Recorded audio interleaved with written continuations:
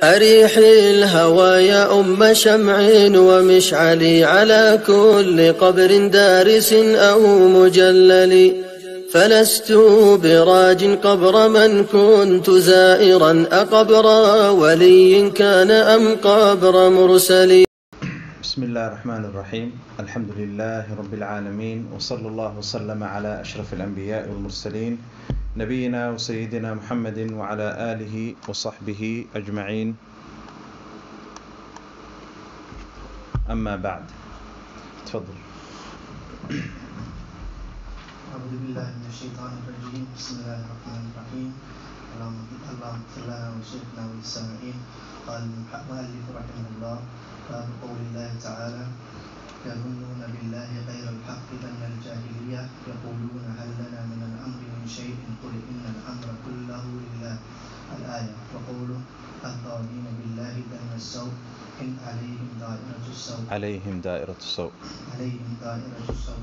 الآية. قال ابن القيم رحمه الله تعالى: في الآية الأولى فسر هذا الظن بأنه سبحانه لا ينصر رسوله وأن أمره سيضمحل، ففسر بذمهم أن ما أصابهم لم يكن بقدر الله وحكمته، ففسر بإنكار الحكمة وإنكار القدر وإنكار أن يتم أمر رسوله وأن يظهره على الدين كله. وهذا هو الظن السوء الذي ظنه المنافقون والمشركون في سورة الفتح. وإنما كان هذا ظن السوء لأنه ظن غير ما يليق به سبحانه وما يليق به بحكمته وحمده ووعده الصادق.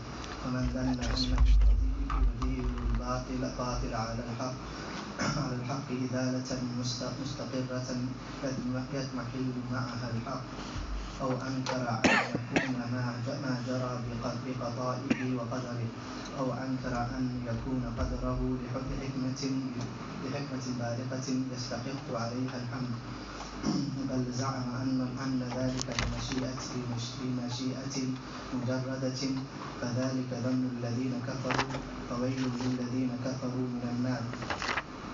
وأكثر الناس يظنون بالله ظن السوء فيما يختص بهم وفيما يفعله بغيرهم، ولا يسلم من ذلك إلا من عرف الله وأسماءه وصفاته وموجب حكمته وحمده.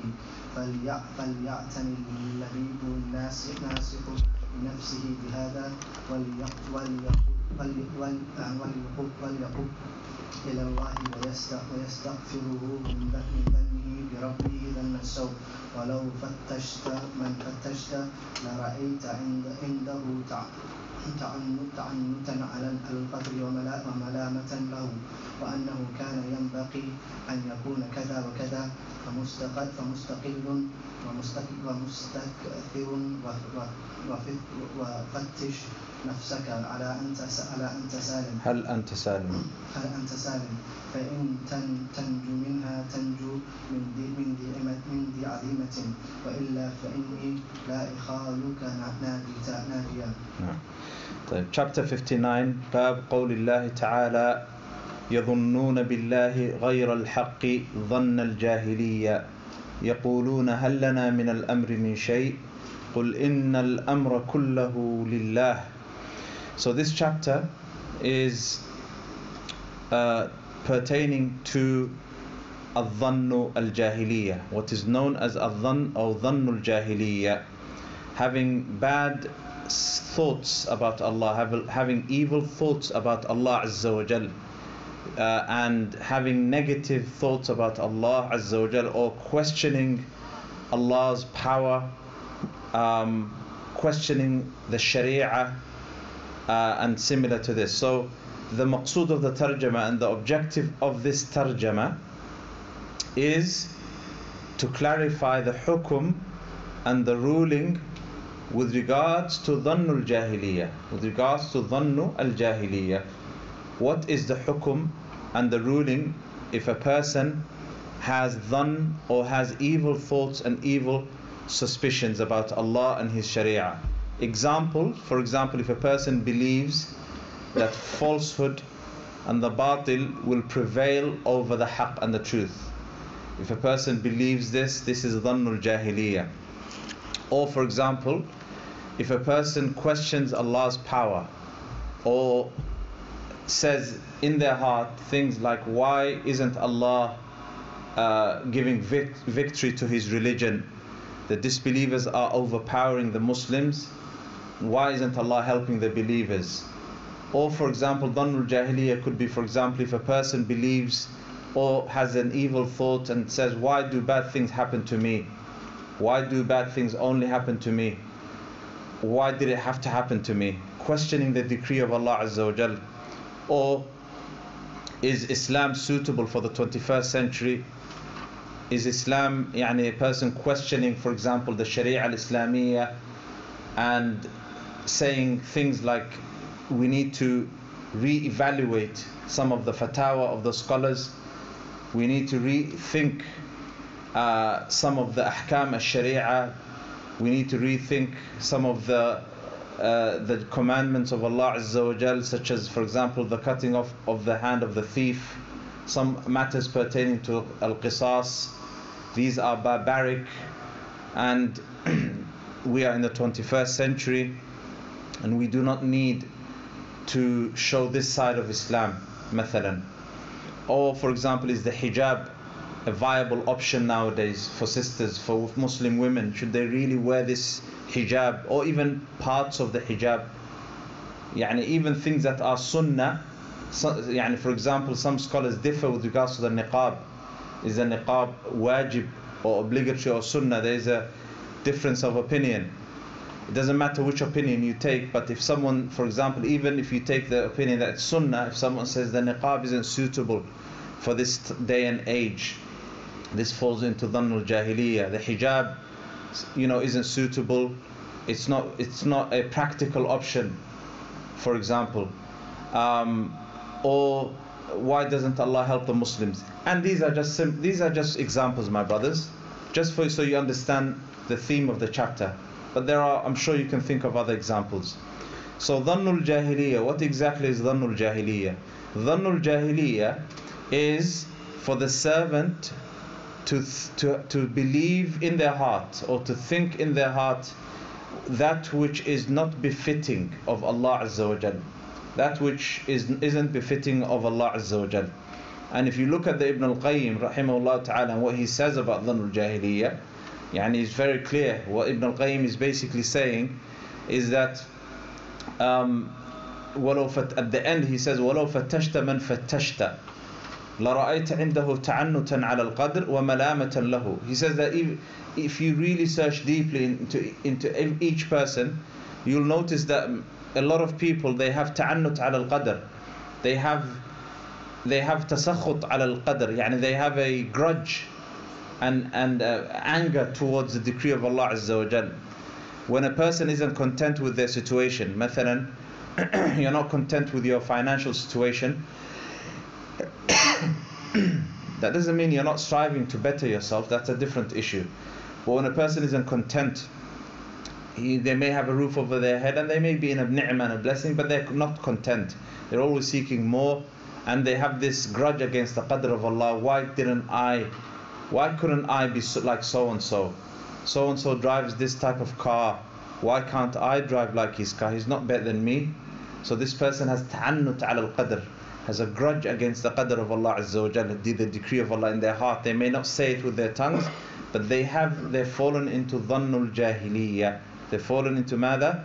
Dhannu al-jahiliyyah. So as you can see, even your thoughts should conform to Tawheed. Even the things that you think, your belief, and these thoughts that the shaitan whispers into our hearts, obviously we should repel them.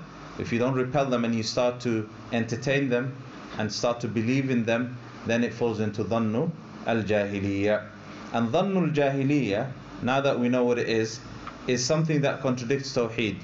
Dhannu al-jahiliyyah goes against the essence of Tawheed, either the asl of Tawheed, the basic minimum required Tawheed, or it goes against Kamal Tawheed, the Kamal of Tawheed, the perfect Tawheed.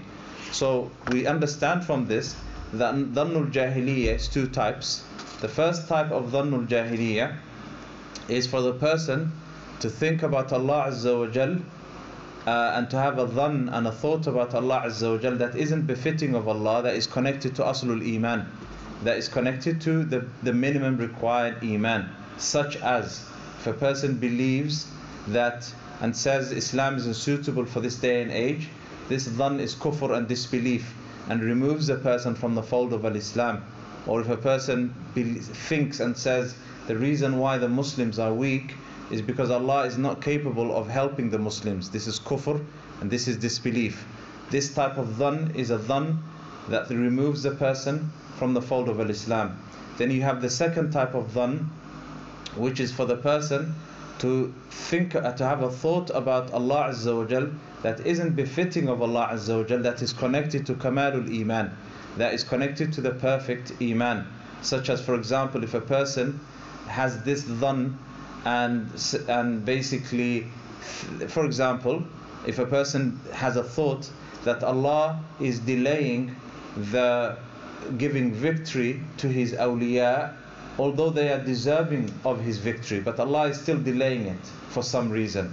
This is shirk asghar. This is mada or kufr asghar. This is mada kufr asghar or minor kufr. Minor kufr. So this is a person who thinks and has this thought that Allah is purposely delaying giving victory to His awliya and to the believers while He's able to do so, but Allah is delaying it and they deserve to be for Allah to give victory to them. They've worshipped Allah, they've done everything that they're supposed to do, but they haven't. Is there a difference between shirk asghar and kufr or asghar? Sorry. Shirk and kufr? Yeah. There is, na'am. Every kufr is shirk. Sorry, afwan, la, the opposite. Okay. Every shirk is kufr. Every shirk is kufr, but not every kufr is shirk. Okay, so not every kufr is shirk. So for example, there are some types of kufr like kufr al-ilhad, for example, like denying the existence of Allah Azza wa Jal or a creator. That's kufr. That person hasn't fallen into, they haven't associated any partners with Allah because they don't even believe in Allah, but they've fallen into kufr. And there's kufr al-juhud as well, kufr al-ta'til. There's 6 types of kufr that we'll learn inshallah in Kitab, in the book of Iman. But for now, every type of shirk falls into kufr, is kufr, but not every kufr is shirk. Now, so the author, he mentions 2 evidences to support this chapter. The first is قوله تعالى يظنون بالله غير الحق ظن الجاهلية. So here, this ayah and this verse indicates to the chapter from 3 different angles. The point of relevance is from 3 different angles. The first of these angles is that Allah Azza wa Jal mentions here that their dhann is يظنون بالله غير الحق. He says that their thought about Allah is not the truth. So the fact that Allah says that their thought and their belief or their thought in Allah is not the truth, that means that it's dhann batil. فماذا بعد الحق إلا الضلال. That means it's batil and false. The second is that Allah ascribes this dhann to jahiliyyah, and whatever is in the Quran and the Sunnah, if anything is ascribed to jahiliyyah, then what is it? Haram. It's haram. Number 3, that this dhann here, who is Allah referring to in the dhamir? The pronoun refers to whom? The munafiqun. And if the munafiqun are, if Allah ascribes an action or a statement to the munafiqun or a thought to the munafiqun, then that means it's haram, obviously. So from these 3 angles, we know that dhannul jahiliyyah is impermissible. Dalil number 2, Allah says, الظَّانِّينَ بِاللَّهِ ظَنَّ السَّوْءِ عَلَيْهِمْ دَائِرَةُ السَّوْءِ.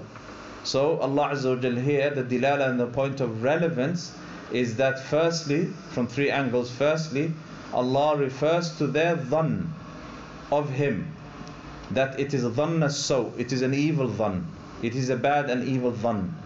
Number 2, that Allah Azza wa Jal says alayhim da'irat as-saw, that upon them is the punishment, upon them is a punishment because of their dhann, because of their dhann. So this punishment is because of what? Their evil dhann. Number 3, that this dhann is the dhann of the munafiqun and the mushrikun, because Allah here is referring to the munafiqun and the mushrikun. and the mushrikun. And anything that's ascribed to the munafiqun and the mushrikun and the kuffar is haram or kufr or disbelief. So whoever has an evil thought about Allah Azza wa Jal in his legislative decree, in his hukmullah al-shar'i, is similar to the one who has an evil thought about Allah in his universal decree. The hukm of Allah is divided into two: hukmullah al-shar'i and hukmullah al-qadari. The hukm of Allah, the legislative hukm of Allah, and the universal hukm of Allah, the qadr of Allah. So having an evil thought about the sharia is similar to having an evil thought about the decree of Allah and the qadr of Allah. So for example, if a person says, why do bad things have to happen to me? Why does Allah have to decree these bad things happen to me? Why does it happen? This person is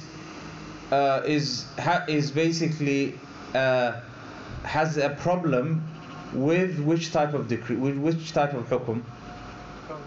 Kawni, the hukum al-kawni, the decree of Allah Azza wa Jal. But if a person says, Wallah, nowadays Islam, people are going to the moon, and there's Islam is holding us back from going to the moon. This person has a problem with which type of hukum? The hukum al-shar'i, the hukum al-shar'i, the hukum al-shar'i. Naam. So this is something that we as students of knowledge need to be able to differentiate and distinguish. From the statements of people, you can tell which type of kufr or shirk they have fallen into, and then if you know what the problem is, if you know what type of kufr and shirk they've fallen into, then you can then prescribe the correct medicine. Just like a tabib, just like a doctor. The doctor, when you sit in front of a doctor, the doctor needs to know what's wrong with you first. Before they prescribe any drug or any medicine, they need to know what's wrong with you, right?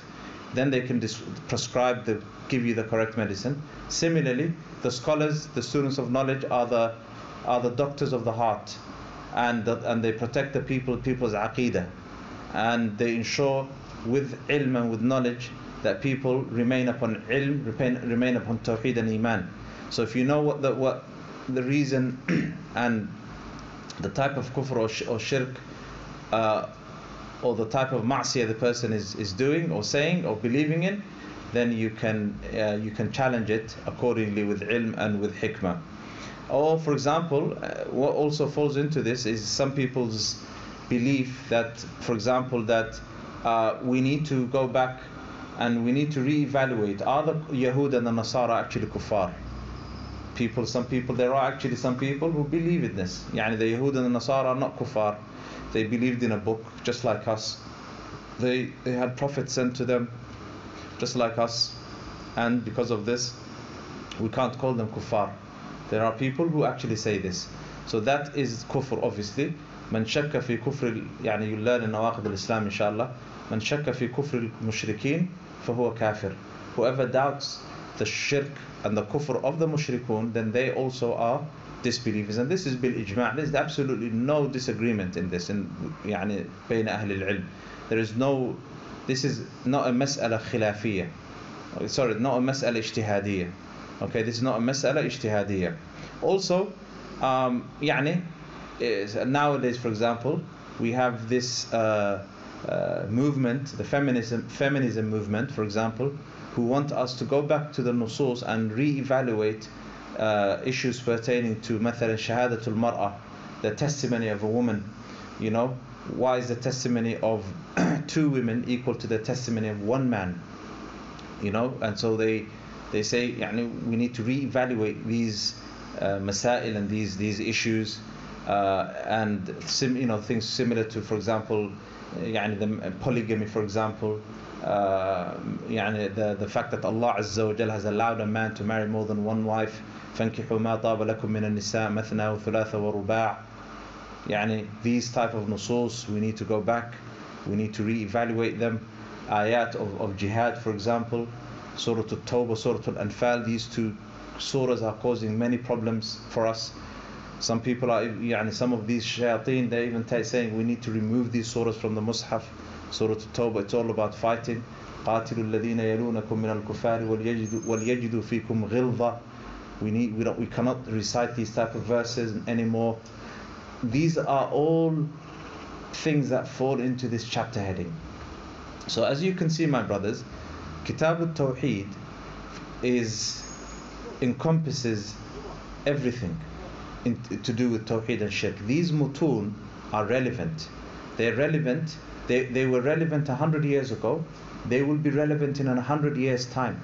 In 100 years' time, someone will be teaching Kitab At-Tawheed and will be coming across statements and beliefs that we at the moment do not know.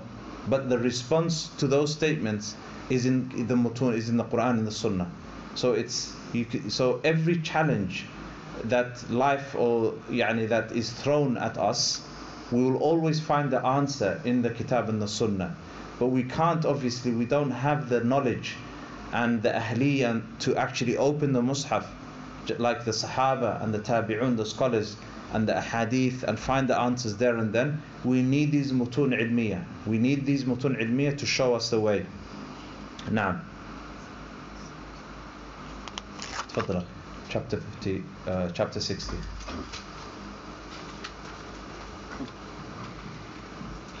باب ما جاء في منكر القدر.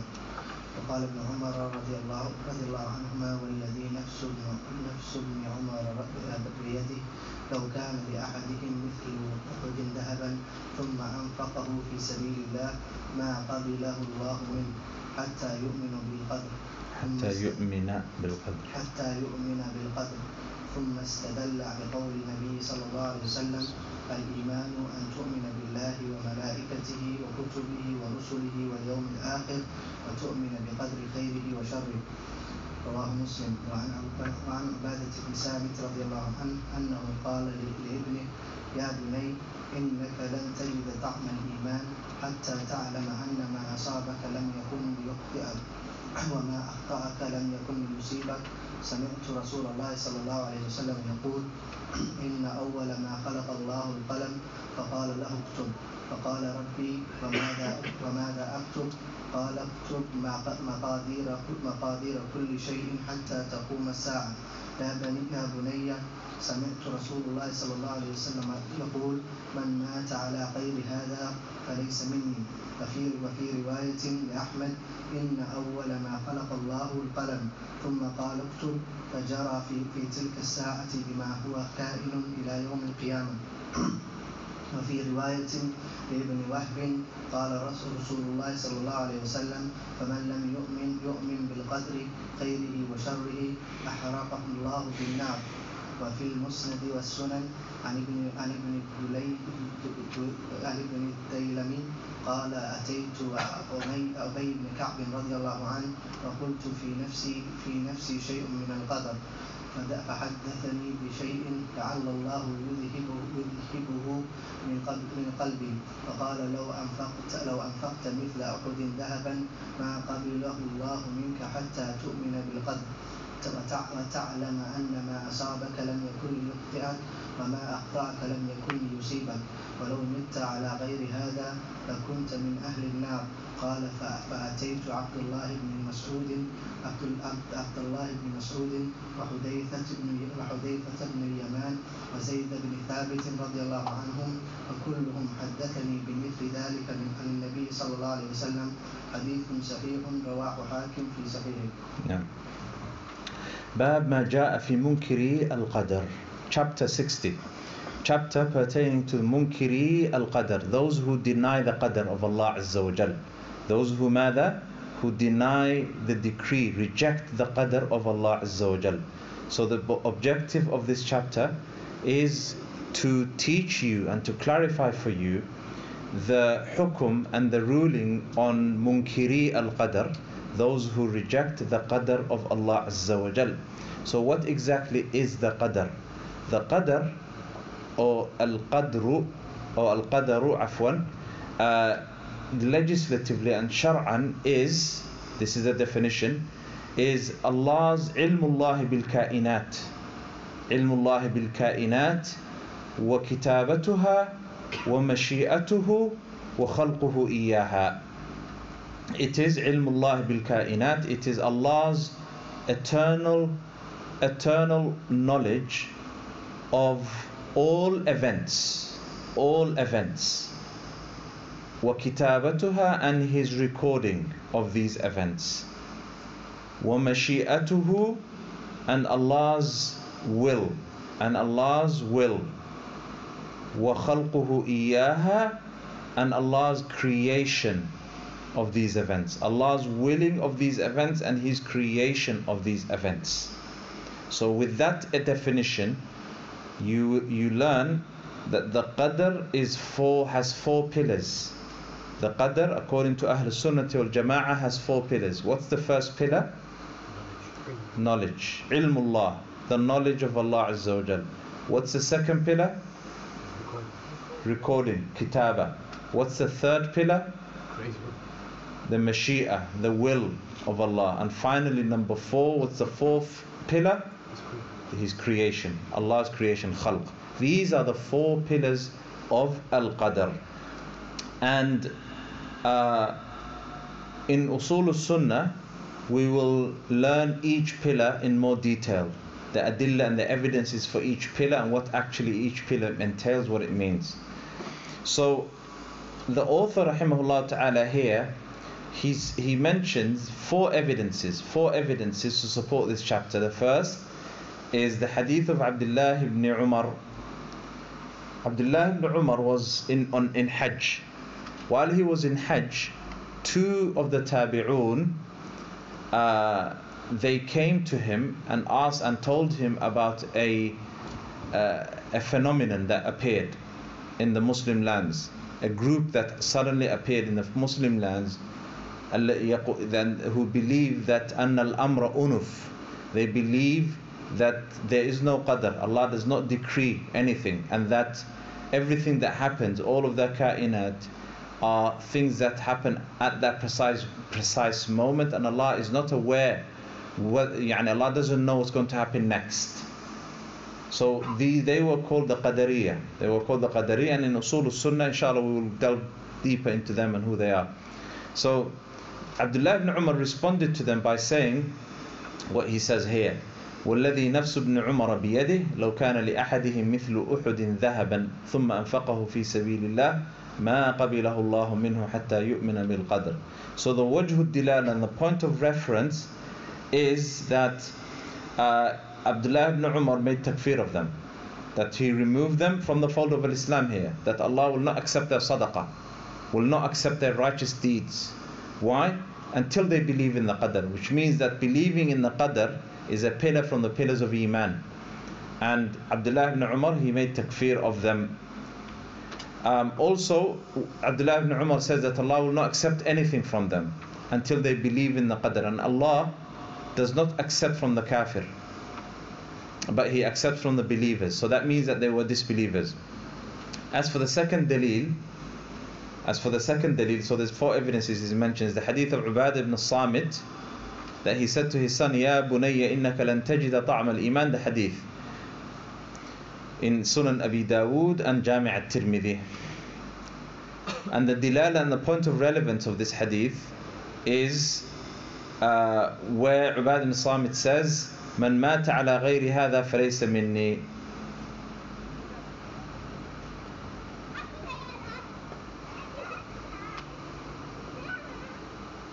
The Prophet ﷺ says at the end of the hadith, whoever dies upon this is not from me. Whoever dies upon this is not from me. Okay? So that means that the Prophet ﷺ absolved himself from these people. And finally, the Prophet ﷺ, he says in the other version, in the other narration, that Allah will burn them in the fire. حَرَقَهُ اللَّهُ بِالنَّارِ al-ihraq. Allah will burn them in the fire, in the adhab. And whenever you see in the Quran and the Sunnah that Allah will burn a people in the fire, ihraq, then that means they are disbelievers, they're kuffar, they're not Muslims. But Allah Azza wa Jal punishes if you see Allah will punish these people, then they could be Muslims. But if it's burning, ihraq, then they are disbelievers. And also from the another point of relevance is where he says إنك لن تجد طعم الإيمان, that you will not find this or taste the sweetness of iman until you believe يعني in the qadr. حتى تعلم أن ما أصابك لم يكن ليخطئك, يعني until you believe in the qadr of Allah Azza wa Jal. Before we move on to the next dalil, here the Prophet ﷺ says إن أول ما خلق الله القلم. What does that bit mean? Just that bit, what does it mean?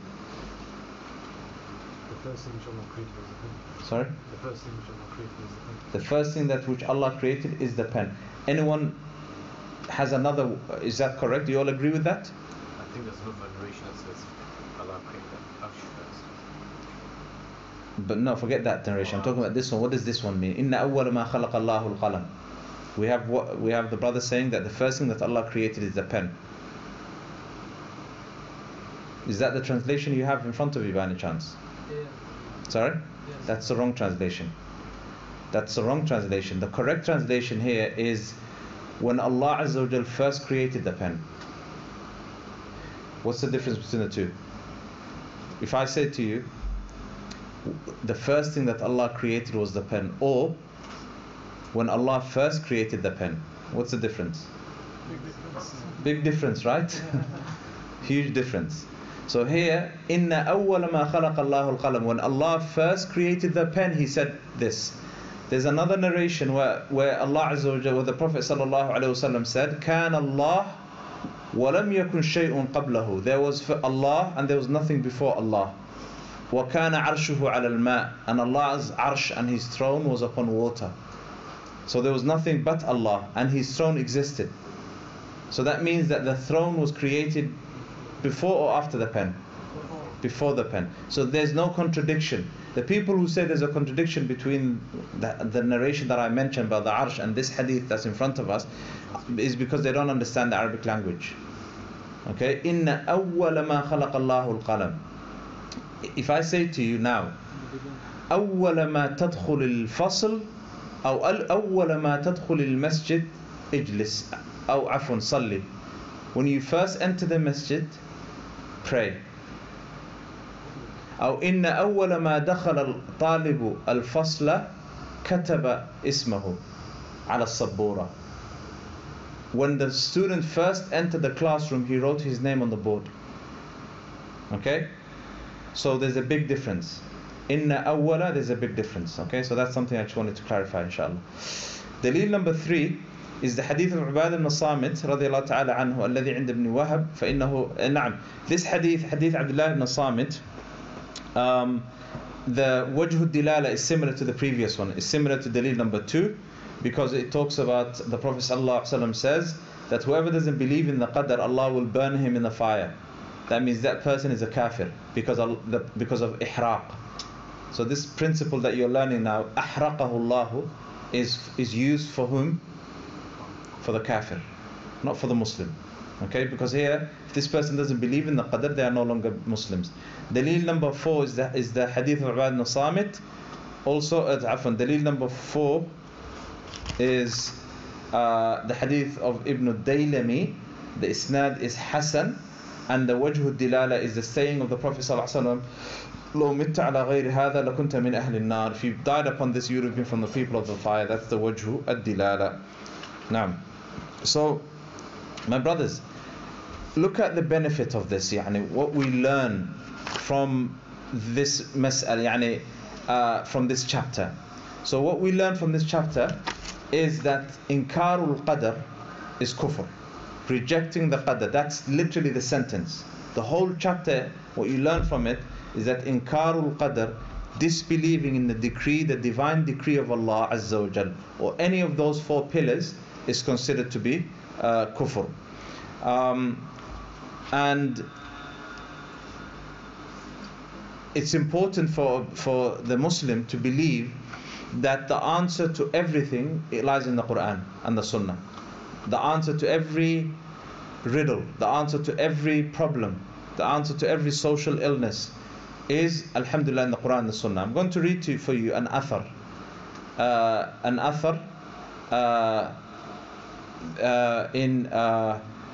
was an athar basically that was narrated by Ibn Sa'ad that a man came to Hudhayfa ibn al-Yaman and Abu Mas'ud al-Ansari, those two companions of the Prophet ﷺ. So a man came to them and they were sitting in the masjid. Who was sitting in the masjid? Hudhayfa and Abu Mas'ud al-Ansari. They were two companions. So this man saw them sitting in the masjid and he said to them, أَنْتُمَا قَاعِدَانِ هُنَا وَقَدْ خَرَجَ النَّاسِ. Why are you both sitting here and the people have revolted and they're fighting? Why are you in the masjid when people have left and are revolting? Similar to someone comes to you now and says, why are you in the masjid? Why are you not protesting for the rights of the Muslims? Literally word for word. How many times do you hear this? Why are you in the masjid? Why are you learning? You're just sitting in the masjid. Why are you not going to revolt against the rulers? That's what they were saying. Why are you not demonstrating and protesting for the rights of Palestine? The Yahud are bombing Gaza. Alayhim la'a'inullah. And you're sitting here in the masjid reading Kitab At-Tawheed. You should be out there, you should be in front of 10 Downing Street with the flag of Palestine on your shoulders. That's what you should be doing. So they were saying to these two companions, why are you sitting in the masjid? Then he then said, Wallahi inna ala sunnah. By Allah, we are upon the sunnah. He's saying this to whom? Two companions of the Prophet sallallahu alaihi wasallam. Look at what jahl does to you. Ignorance. Similar to some of these shabab nowadays, these youth that have this youthful, what do they call it? Youthful energy or whatever, and they go to the ulama and the scholars and they accuse the scholars of not caring about the ummah and just teaching books. That's all these scholars do.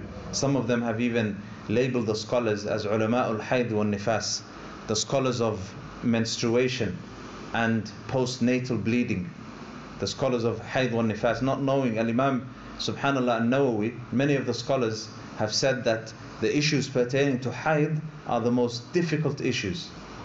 Wallahi, it would be an honor for me to be a alim of hayd. Sarahatan. What honor to be a alim in issues pertaining to hayd and nifas. Who can say that? I can't say it, certainly. So this is what they belittle the scholars because of this. So ala ittihal, to go back to the athar, he said, by Allah, we are upon the sunnah. And Hudhayfa, he said to him, لستم على السنة حتى يشفق الراعي وتنسح الرعية. You are not upon the sunnah until you obey the rulers, and you have advice, you have sincere advice in your heart and sincerity towards whom? Towards the people. Who's saying this? Hudhayfa. The Khawarij of today, they would probably accuse Hudhayfa and Abu Mas'ud al-Ansari as ulama al-hayd wal nifas, or ulama al-salatin, the scholars for dollars. They would accuse these sahabi. These sahaba were specifically sitting in the masjid, and a jahil came to them, said, why are you sitting in the masjid and not revolting and rebelling and demonstrating and protesting, waving flags around like a ahmaq, or going to protests and demonstrations, and where there's men and women are mixing and laughing together, and with anashid as well. Can you imagine? Subhanallah, look at the humq of the Muslims, subhanallah, some of these masakeen going to demonstrations and shouting meaningless slogans, subhanallah, thinking that they are upon the haqq, thinking that that's the way to rectify the ummah, min jahlihim, subhanallah. Hudhayfa said to him, Wallahi, you are not upon the sunnah. And then the man responded and he said, فَقَالَ لَهُ الرَّجُلُ, what if we don't obey the rulers? What about then? Hudhayfa said, إِذَنْ نَخْرُجْ وَلَا نُسَاكِنُكُمْ. Hudhayfa said, we will abandon you and we will not live with you. You are not from us and we are not from you. انظر إلى هذا. This Sahabi, look at his response to this Khariji, to this basically this person.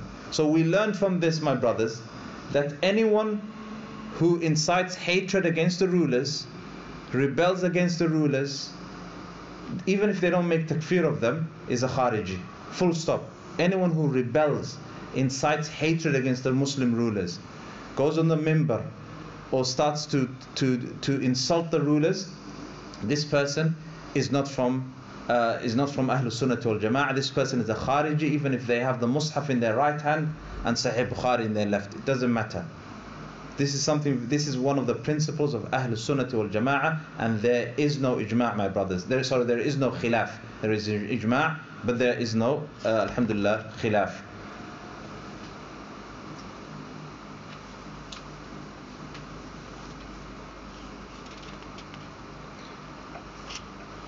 نعم تفضل.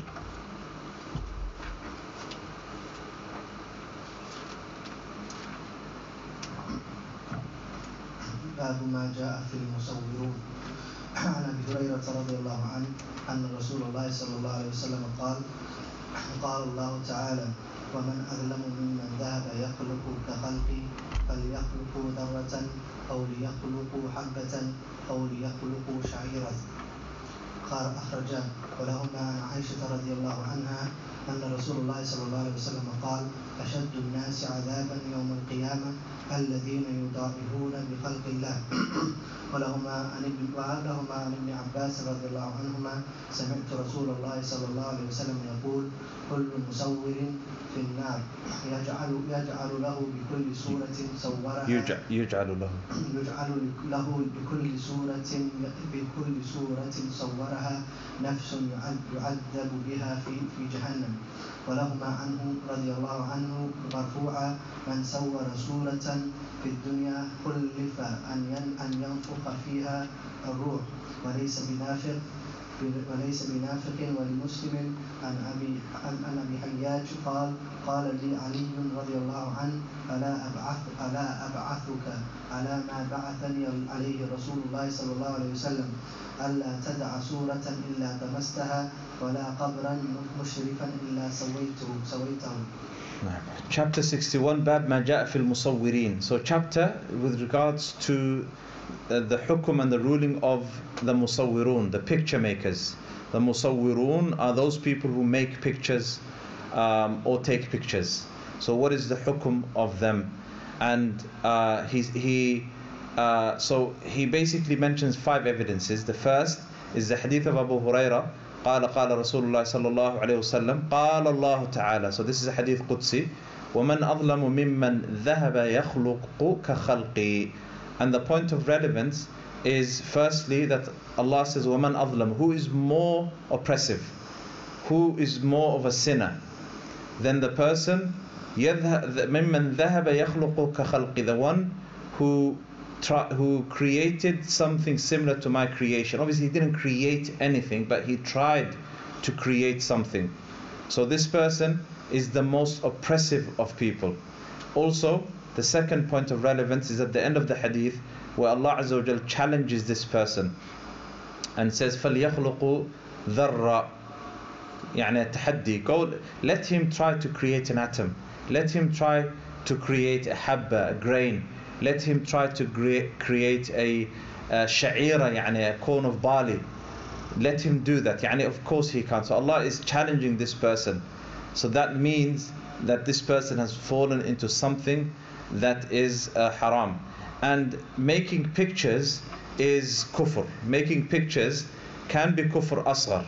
Okay, can be kufr asghar, and it can be kufr akbar.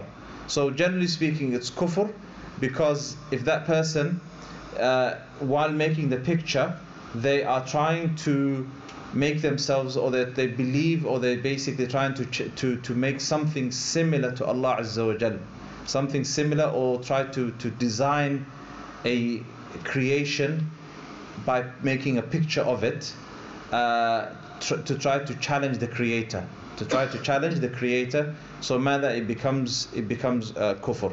Otherwise it becomes haram and it's impermissible. Dalil number 2 is the hadith of Aisha. The Messenger of Allah sallallahu alaihi wasallam said, "Ashaddu an-nasi 'adhaban yawm al-qiyamah." And the people that will be punished the most severe on yawm al-qiyamah are al-musawwirun, the picture makers, those who make pictures. And the Prophet sallallahu alaihi wasallam in this second hadith, he said, الَّذِينَ يُضَاهِئُونَ بِخَلْقِ اللَّهِ. يعني he mentioned the illah and the reason for this. يعني they are those who make the something similar to Allah's creation. يُضَاهِئُونَ بِخَلْقِ اللَّهِ يعني يُشَابِهُونَ خَلْقَ اللَّهِ. They're trying to make something similar to Allah's creation. To Allah's creation. So that basically tells us that this is something that is haram. Dalil number 3 is the hadith of Ibn Abbas, that the Prophet ﷺ said, كُلُّ مُصَوِّرٍ فِي النَّارِ. Every picture maker is in the fire. Subhanallah. Every picture maker is in the fire. And the wajh al-dilala is clear. Every picture maker is in the fire. Okay? And Allah, the Prophet says, يُجْعَلْ لَهُ بِكُلِّ صُورَةٍ صَوَّرَهَا نَفْسٌ يُعَذَّبُ بِهَا فِي جَهَنَّمْ. يعني every picture or every soul, يعني يجعل له بكل صورة, يعني basically a soul will be breathed into every picture that they prepare, and that picture will punish him in Jahannam. So the pictures that they've made are going to be a source of punishment for them on Yawm al-Qiyamah, and that's the wajh al-dilala. Dalil number 4 is the hadith of Ibn Abbas. Hadith of Ibn Abbas, similar to Dalil number 3. يعني كلف أن ينفخ فيها الروح وليس بنافخ. يعني on Yawm al-Qiyamah they will be told, these are the pictures that you've made, go and breathe life into them. Breathe life into them. Of course they won't be able to do so. That would be a form of punishment for them. Dalil number 5 is the hadith of Abi al-Hayyaj al-Asadi wa Ali ibn Abi Talib. He sent him on a mission and he said, ألا أبعثك على ما بعثني عليه رسول الله صلى الله عليه وسلم.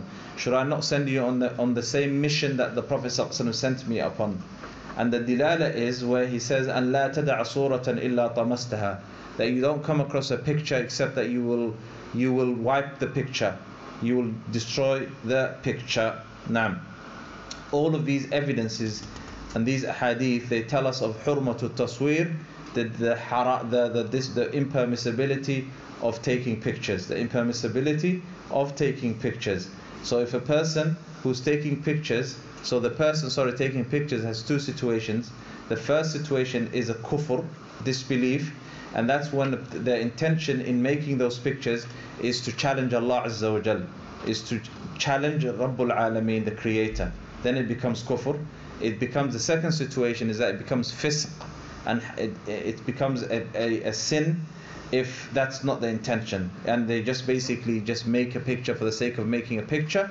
Then it becomes kaba'ir al-dhunub, not saghira, my brothers. It's a major sin. It becomes a kabira, and it is a major sin.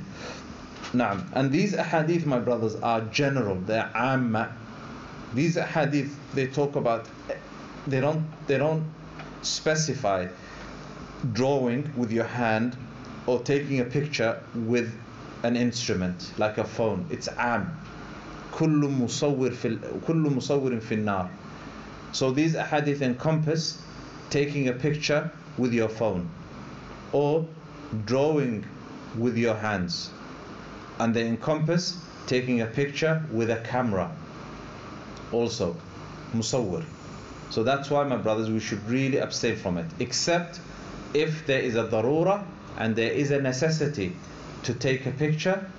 And for example, if you take a picture of your head, for example your face, for your passport or identity pictures for your identity, in order, you have identity papers where you have to have your picture on them, this is darura. Or for example, if it's a haja and there's a need, that's basically, for example, pictures in order to place on your shahada, certificates and the like. Okay.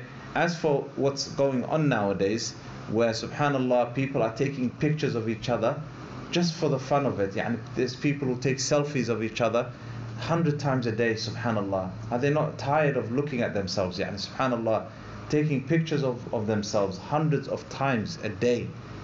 Every single time they are falling into a major sin, kabira min kaba'ir al-dhunub. A'udhu billah, subhanallah. You have social media filled with pictures.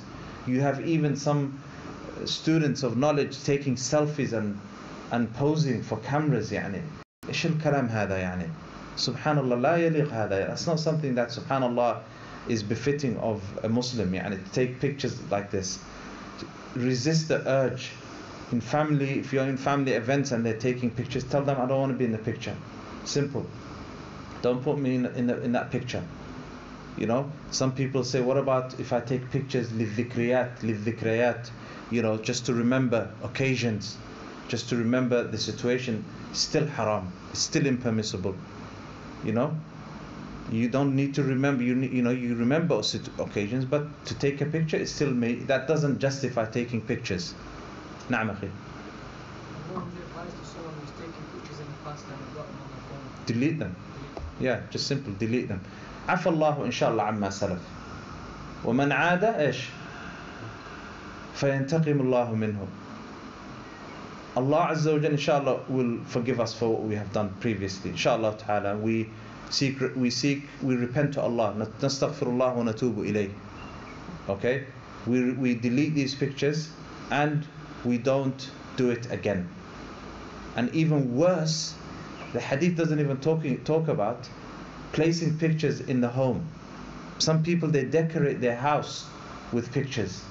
The malaika, the angels, don't enter a house where there is a picture. If the malaika don't enter a house where there is a picture, who enters that house? The shaitan. And then these people complain about jinn and sihr, and they complain about problems in the home, mashakil in the house. Why? Because there's no angels coming into your house. Iblis is is having dinner on your table, and his offspring are sitting on your couches and watching TV with you and laugh and sitting there, subhanallah. Of course, what do you expect? You expect khair and barakah in your house? Wallahi, there will be no khair and barakah until you remove those pictures. This is the problem. A lot of Muslims have become so westernized, that they, as the Prophet ﷺ said, لَتَتَّبِعَنَّ سَنَنَ مَنْ كَانَ قَبْلَكُمْ حَذْوَ الْقُدَّةِ بِالْقُدَّةِ حَتَّى لَوْ دَخَلُوا جُحْرَ ضَبٍّ لَدَخَلْتُمُوهُ. You will follow the sunnah and the path of those who preceded you, until that if they go into a hole of a lizard, you will follow them in that hole. You will follow them in it. This is the situation we are in as Muslims. So this chapter, as you can see, taking pictures affects Tawheed. Taking pictures affects your Tawheed. It can affect Aslu Tawheed, and it can affect Kamalu At-Tawheed. So what if, for example, some people now, they say, but by denying pictures and by stopping us from taking photographs and taking pictures, essentially what you're doing is that you're denying art, and art is beauty. We want to be artists. Everyone now wants to be an artist. We want to be artists, and art is beauty. The response to that is that whatever Allah Azza wa Jal says is beautiful, we believe is beautiful. Inna Allah jamilun yuhibbul jamal. Sah? Whatever Allah and His Sharia have made halal for us, we know it's beautiful. If it is haram, then it is not beautiful. Qat'an, it's not beautiful. If it's haram, it's not beautiful. And you know the saying now, people, they say beauty is in the eye of the beholder, right? This is a saying, beauty is in the eye of the beholder. But in Islam, beauty is dependent upon the Sharia. Whatever the Sharia tells us is beautiful, we regard it as beautiful. Whatever is halal is beautiful. Whatever is haram is not beautiful. So نقف عند النص. We stand upon the nas. Sufyan al-Thawri, he used to say, إن استطعت أن لا تحك رأسك إلا بأثر فافعل. Sufyan al-Thawri, he said, if you can stop yourself from scratching your head except with a dalil, then do so. That's the extent of the Salaf. Even scratching your head, look for a dalil if you can before scratching your head. So my brothers, this is very important, inshallah ta'ala. These principles and these qawa'id have to be ingrained in our hearts. We have to, when we go to sleep and when we wake up, we have to have these principles always in front of us, because we don't know what shubha we're going to hear tomorrow. Shubuhat come to you in your phone. In your phone. You don't even need to watch television anymore. These shubuhat, subhanallah, are everywhere. You don't know which shubha you're going to read next or hear next. Unsolicited shubhat come to your ears and eyes. So the only way to protect yourself is أن تحصن نفسك بالعلم, that you protect yourself with knowledge. The more knowledge you have, the more protection you have. If you don't have knowledge, then you will fall prey to all of these shubhat, and you will start to accept the statements of these people. Al-Imaam Al-Awza'i, what did he say? إياك وآراء الرجال وإن زخرفوه لك بالقول عليك بالأثر وإياك وآراء الرجال وإن زخرفوه لك بالقول. I warn you regarding the opinions of men, even if they beautify it for you, even if they beautify their opinions for you. People will justify their opinions. They will come to you.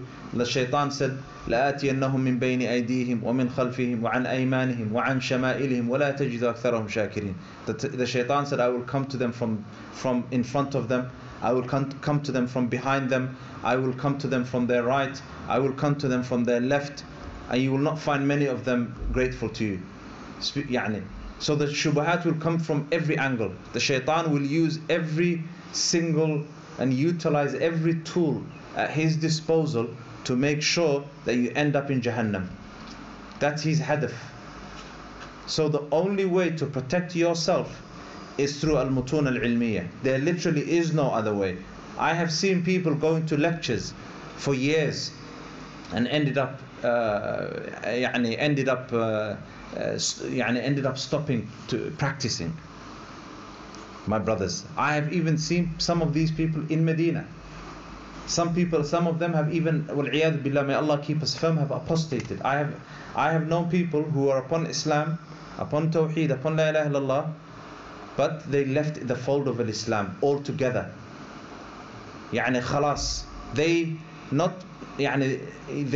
actually ascribe themselves to another religion. We're not talking about a person, for example, who stopped praying. We're talking about a person who openly says, I'm not a Muslim anymore, I don't believe in Islam anymore. Nas'alullah al-afwa al-afiyah. And they basically were people who could speak Arabic as well. But what was the difference between them and those who didn't apostate is because these people lacked knowledge of Aqeedah and Tawheed and never ever studied al-mutun al-ilmi, and that's one of the main reasons why they left the fold of Islam. Now, did they graduate and then left? No, before. No, before. No. Some people, the pictures they take the eyes out, for example. So the pictures, there's an athar by Abdullah ibn Abbas where he says that you should remove the eyes. You should remove. Ibn Abbas, he said, I think I wrote it somewhere. He said, "Innama suratu ar-ra's." Ibn Abbas said that the surah, the picture that's you're not allowed to create, is the head. And the Prophet sallallahu alaihi wasallam, he said.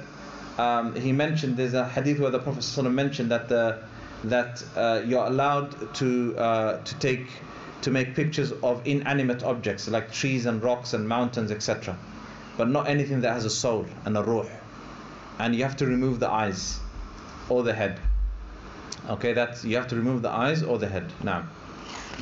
Because sometimes the kids they draw as well, and they might also create a soul. So kids, instead of drawing, then we teach them calligraphy.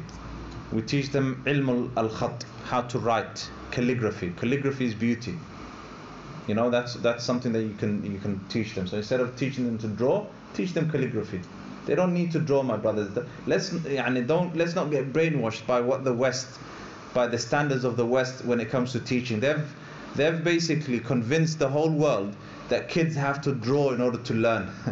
What happened to all of the kids, that lived hundreds of years ago?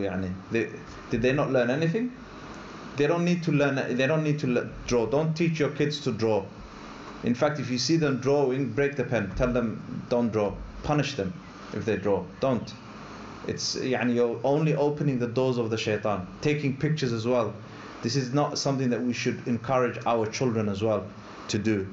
Taking pictures, taking selfies. These are things that, subhanallah, that that are not befitting of a Muslim. It's a kabira min kabair al-dhunub. That's a different topic. Taking videos and cameras. Some ulama say that it does fall into this. Some ulama still consider taking videos and cameras as impermissible, or taking videos, and it falls into this. And other ulama, they say no, it doesn't fall into, because it's a moving picture. So there is a khilaf in the masala. Naam. What about like taking pictures of landscapes? Like I said, you're allowed. That's fine. Naam. Chapter 63.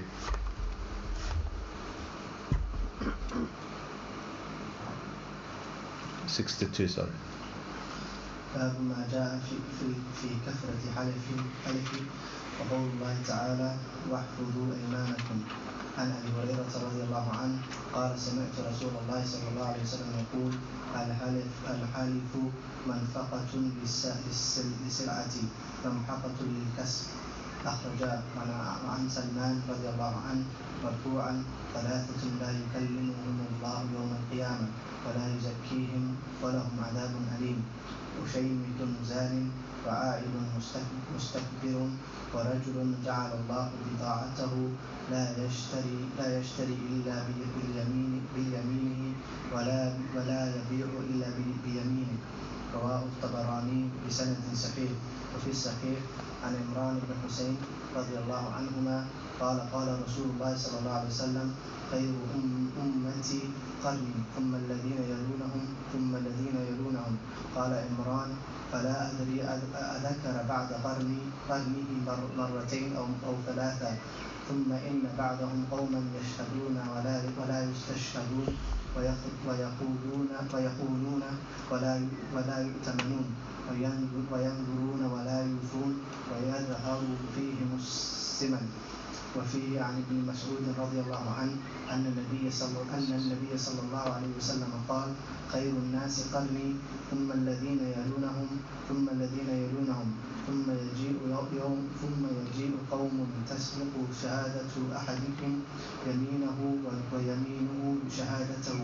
قال إبراهيم كانوا يضربوننا على الشهادة ونحن صغار. Yeah. So chapter 62, باب ما جاء في كثرة الحلف, frequently taking oaths or excessively taking oaths. And the objective of this chapter is to give you the hukum and to clarify the hukum of kathratul halif. What is the hukum of excessively taking oaths? So he mentions 6 evidences. قوله تعالى واحفظوا أيمانكم. Allah Azza wa Jalla says واحفظوا, preserve and protect your oath. So حفظ اليمين, protecting your oath, is not being excessive in taking oaths, not being excessive taking oaths, saying wallahi all the time, by Allah all the time. This is not something that is allowed. And the second dalil is the hadith of Abu Hurairah, سمعت الرسول صلى الله عليه وسلم يقول الحلف منفقة للسلعة.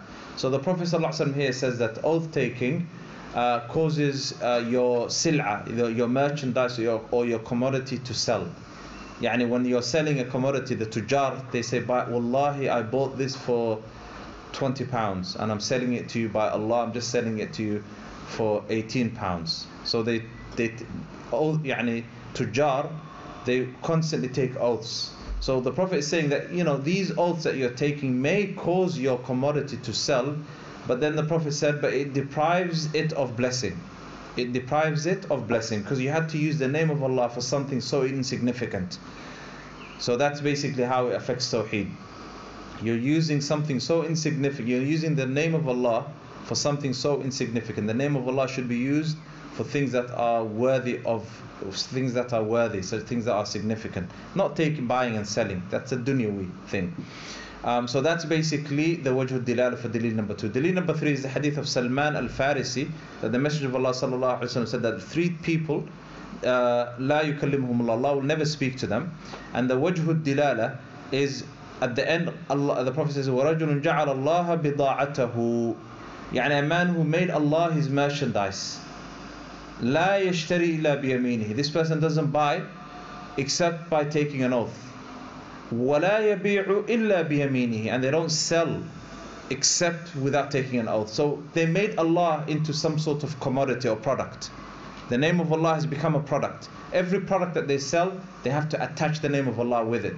So the name of Allah has lost its meaning to these people. So that's where basically the naqs of Tawheed comes in, the deficiency of Tawheed. Yani if I want to sell this, I say, Wallahi, this is a good this is a good natural mineral water. So every time I sell it, if I want to buy something, I say Allah, say by Allah, that's what, this sil'ah is worthy, or this sil'ah or this commodity or product is not deficient, or is not broken, or this car isn't broken. Say Wallah, so the name of Allah has lost its meaning. So that's basically the wajh of dilala. Dalil number 4 is the hadith of Imran ibn Husayn, and the dilala is at the end of the hadith. The Prophet ﷺ, the dilala is firstly, the Prophet ﷺ, he praised the first three generations. So here the Prophet praised the first 3 generations, and one of the reasons why the Prophet praised them ﷺ is that they weren't excessive in taking oaths. The first 3 generations were known for not being excessive when it comes to taking oaths. Number 2, the Prophet saying ﷺ, وَيَنْظُرُونَ وَلَا يُوفُونَ. وَيَنْظُرُونَ, the Prophet describing the people that come after the first 3 generations. There will be people who take vows, and taking a vow here encompasses taking an oath. So another, remember another, the general meaning of another was the whole of Islam. So these people took a vow to implement and apply Islam upon themselves. وَلَا يُوفُونَ, and they did not fulfill that vow. Similarly, they take oaths and they say, by Allah, sanaf'alu wa sanaf'alu, we will do this and we will do that, but then they don't fulfill their promise. They don't fulfill the covenant and their promise. So that basically they break their oath. So that if they break their oath that they've taken by Allah, that means these people, the name of Allah doesn't really mean anything to them. Dalil number 5 is the hadith of Ibn Mas'ud. Messenger ﷺ said, خير الناس قرني, and the dilala is at the end of the hadith. ثم يجيء قوم تسبق شهادة أحدهم يمينه ويمينه شهادته. يعني there will be a people who their testimony will precede their oath. Their shahada is going to come before their oath, and sometimes even their oaths will precede their shahada. What does that mean? That means that these people sometimes, when they are required to take an oath, they don't take an oath. When they don't have to take an oath, they take an oath. Okay, so sometimes their oaths will precede their testimony. Their oaths, they will say, Wallahi, he did this. Wallahi, he didn't do this. And then people say, are you prepared to testify? They say yes. So they should have waited. Before saying Wallahi, they should have waited for the testimony. So these people don't actually understand have no respect for the name of Allah Azza wa Jal. Dalil number 6 is the statement of Ibrahim al-Nakha'i, كانوا يضربوننا على الشهادة والعهد ونحن صغار. Ibrahim al-Nakha'i, he says that his teachers were the Sahaba. They used to beat us when we took oaths for no reason. So as children, they used to get beaten for saying Wallahi, just taking oaths, or for breaking their promises. So as children, look, subhanallah, they're children and they are, subhanallah, the elders are, if a child makes a promise, they would beat them if they didn't fulfill that promise, subhanallah. So chapter 63. باب ما جاء في ذمة الله وذمة نبيه وقوله وأوفوا بعهد الله إذا عهدتم ولا تنقضوا الأيمان بعد توكيدها. الآية.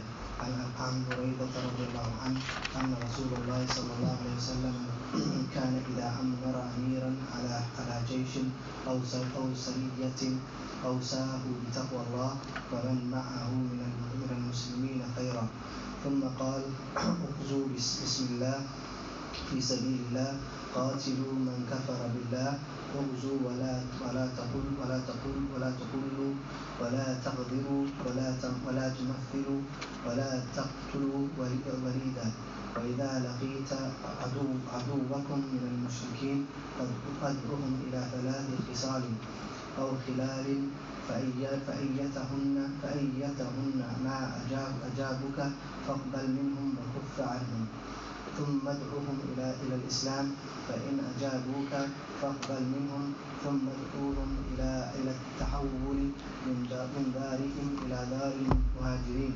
وأخبرهم أنهم إن فعلوا ذلك فلهم ما للمهاجرين وعليهم ما على المهاجرين، فإن أبوا أن يتحولوا منها فأخبرهم أنهم يكونون كأعراب المسلمين يجري عليهم حكم الله تعالى الذي يجري على المؤمنين، ولا يكون لهم في الغنيمة والفيء شيء إلا أن يجاهدوا مع المسلمين، فإنهم أبوا فاسألهم الجزية، فإنهم أجابوك فاقبل منهم وكف عنهم، فإنهم أبوا فاستعن بالله وقاتلهم، وإذا حارست على أهل حصن فأرادوك أن تجعل لهم ذمة الله وذمة نبيه، فلا تجعل لهم ذمة الله ولا ذمة نبيه، ولكن اجعل لهم ذمتك وذمة أصحابك، فإنك أن تغفروا ذممكم وذمم أصحابكم أهون من أن تغفروا ذمة الله وذمة الرسول وذمة نبيه. وإذا حارست أهل حصن فأرادوك أن تنزلهم على حكم الله، فلا تنزلهم على حكم الله، ولكن أنزلهم على حكمك، فإنك لا تدري أتصيب حكم الله فيهم أم لا. رواه مسلم. No. So chapter 63, مقصود, so the objective of this tarjama is to clarify for you that or to clarify the hukum and the ruling on making a promise through the protection of Allah Azza wa Jal and the protection of the Prophet Sallallahu Alaihi Wasallam, making a promise on the protection of Allah and the protection of the Prophet Sallallahu Alaihi Wasallam.